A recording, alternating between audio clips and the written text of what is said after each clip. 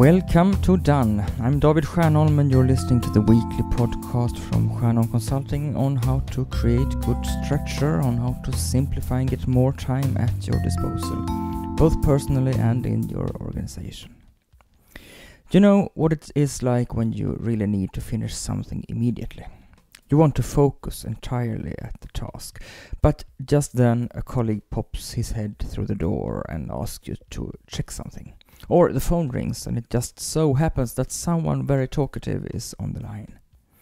Some other time you're writing a complicated or delicate text in Word and the software keeps suggesting other wording than what you have used, and if you are out of luck, you get repeated suggestions from a perky puppy trying to help you. You get distracted and even frustrated and annoyed, which is the last thing you need in order to finish the task. It is in situations such as these you need to shut the world out, have some privacy and make yourself unreachable so that you will be able to concentrate undisturbed. If you do so, the urgent task gets completed faster and the stress is reduced. Here are 11 ways which will allow you to work undisturbed. Number 1. Put on tight-fitting headphones and listen to red noise when you are working. Red noise is a synthetically generated noise which sounds deceptively similar to waterfall. At www.simplynoise.com you can listen to any kind of noise you would like. Choose brown or red noise and oscillating noise, and you will experience the feeling of briskly being transferred to a beach with large lapping waves, but without the seagulls. Number 2, listen to your favorite music, also in tight-fitting headphones. Number 3, write in the word processor Q10 or writer instead of Word. In both programs you write without distractions. You have an empty screen and on it you write text.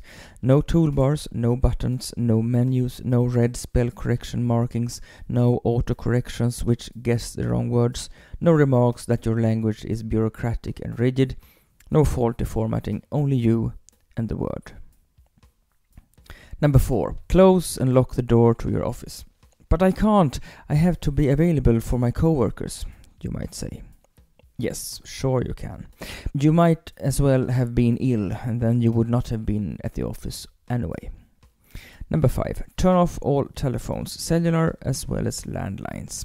Number 6. Book the conference room to have a meeting with yourself. Perhaps you have small quiet rooms which are available for you to reserve at your office. Number 7.